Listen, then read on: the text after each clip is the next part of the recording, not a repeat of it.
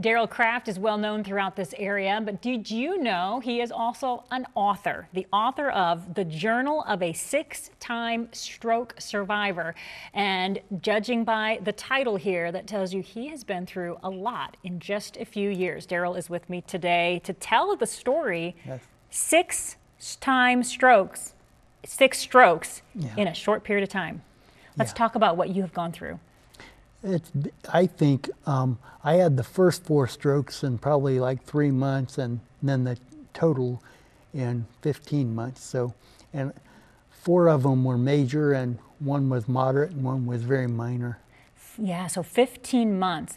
And if you can, for the people at home who we always hear about stroke symptoms, how did you know you were having a stroke at the beginning? Well, the first one I really didn't. I knew I wasn't feeling good, and I went to the hospital and they missed it somehow. I guess they didn't do all the tests they could have done. But the second one, I actually had the day after my birthday. I was at work, and I noticed trying to write in my log, I could no longer write. So you knew something was not right. Wrong, Yeah. So did you go to the hospital then at that point too? Yeah. When I went down to tell my supervisor, I was like bouncing from wall to wall trying to stay up. So he had someone drive my car home and told me to take a few days off and recommended that I go to the hospital again. And my wife was working, so my dad took me. Wow, so that was stroke number 2 Yeah. in just a short period of time. Yeah. And they sent me to Toledo after that one. All right, so let's talk about Toledo. In this book, The Journal of a Six-Time Stroke Survivor, Darrell goes through basically everything that happened from stroke 1 all the way to stroke 6 and all of the other things that took place. But Toledo was a place that you were sent basically as a rehab type thing, and you were there for quite a while, weren't you?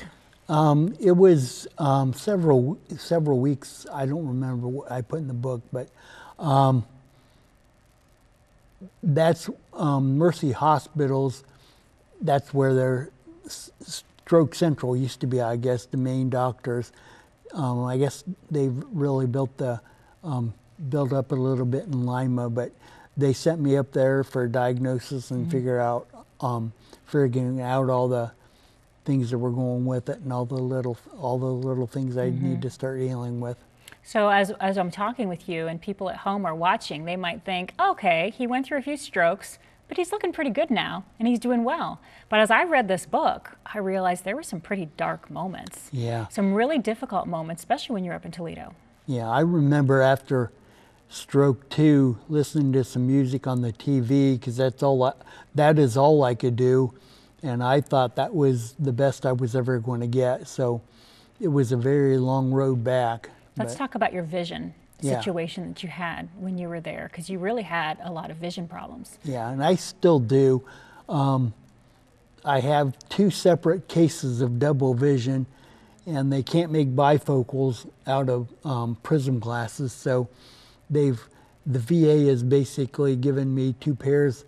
And this is the long distance, one for driving, and the shorter distance is anything under 3 feet. And I volunteer a lot, so I inventory at the soup kitchen, and I have to wear those. I just keep switching glasses as I need them. Wow.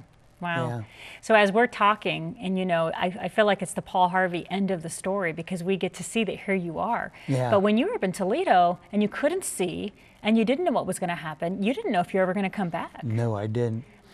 And there was, I think like the second week I was there, we had the real bad blizzard, and the wind temperatures dropped into the 50 below 0 for the wind chills, and no one could get up here.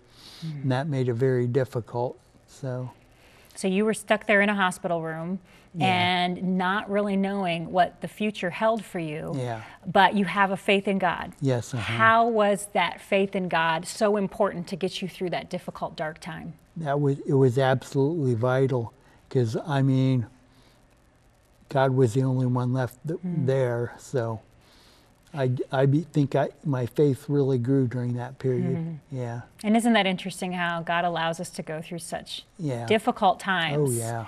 And through that, you know, it can grow our faith so much. Yeah. Yeah. So that was just the beginning, though. You had more strokes that were going to come as this 15-month time happened. So Yes, you recover, you get back home, but then you had strokes, more strokes. yeah.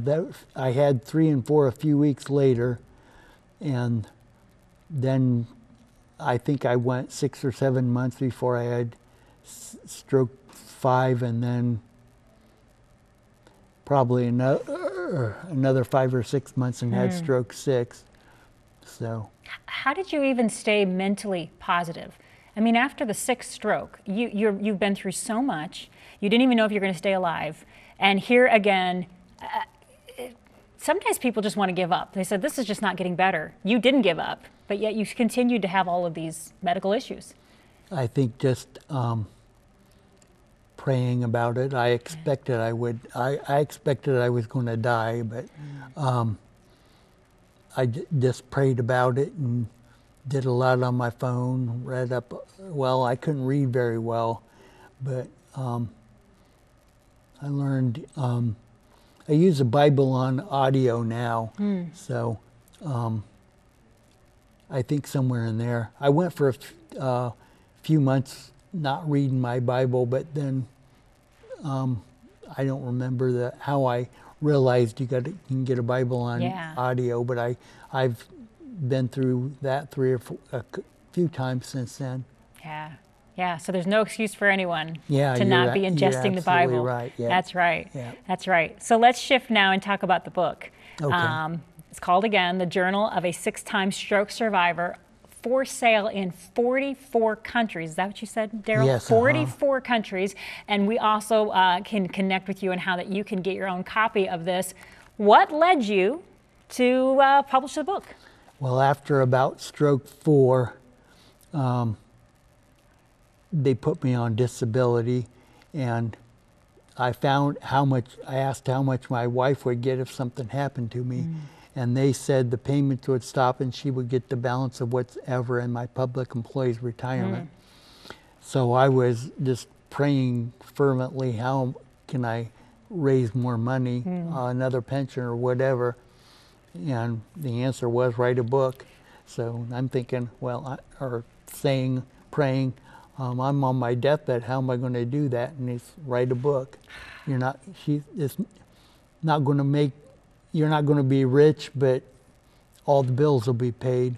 So I said, okay, I'm going to need lots of help. So I didn't have many of the memories. I need no framework to tie any memories to.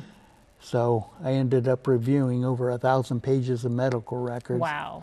So I built up a timeline and then kind of just tied what memories I had in there and got a lot of information out of the medical records to put in there also. So. Well, one of the things I really liked about this book is you did what you just mentioned. You got a lot of information from the medical records, so it's an opportunity to follow that medical journey. Yeah. But through it, you continually show how God was with you. In the high points, in the low points, was there with your wife, was there with your family, was there with you in the hospital room, how God never left you throughout all of it. Yeah. Yeah.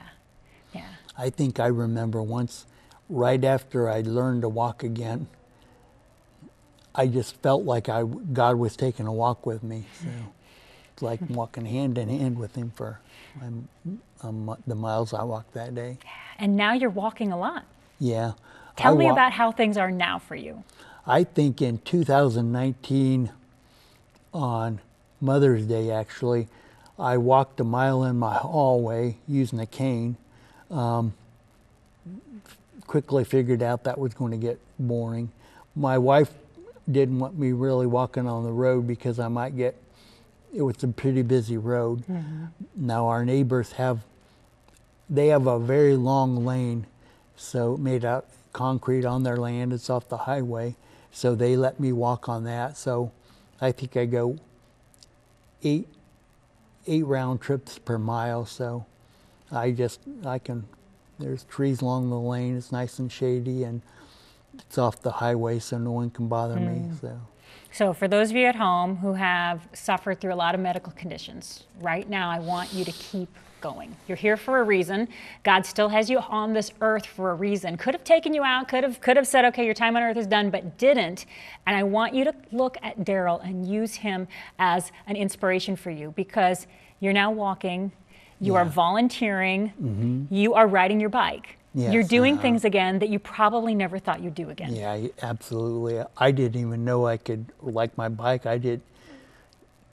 Took it over to the one place we usually ride. I didn't even know if I was going to be able to balance it. So, but you'd be surprised how much you can do if you just keep going. Just don't give up. There we go. Keep going, don't give up. And we're going to end it on that note. The information is on the screen for how you can purchase your own copy of this book. You can also call me here at the TV station, and I'll make sure I get you connected properly as well, how you can get your own book. Darrell, thank you so much for sharing your testimony, for trusting in God through the difficult times. It's so great to see where you are now. Yes. All right. Thanks for being here. Okay, thank you.